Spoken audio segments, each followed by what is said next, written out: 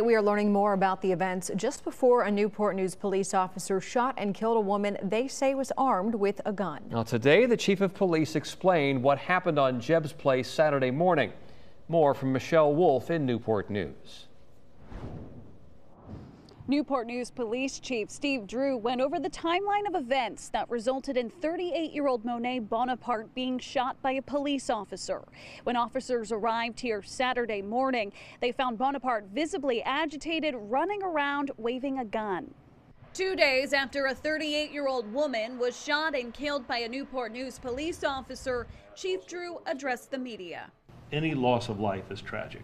Bonaparte, Drew says, who had ties to Portsmouth, Newport News, and Hampton, had asked someone she knew for a ride from Portsmouth to the peninsula Saturday morning. That person arranged for another person to pick her up.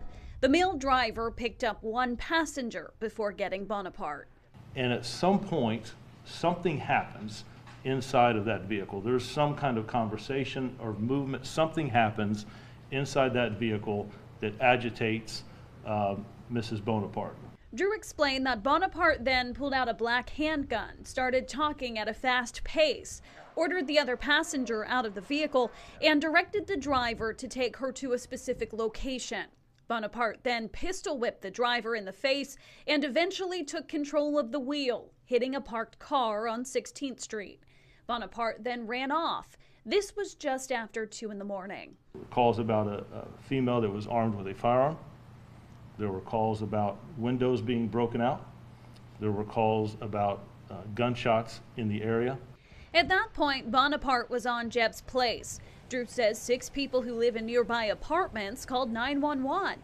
In addition to Bonaparte, who Drew says made threats toward police if officers came near her and threatened to harm herself.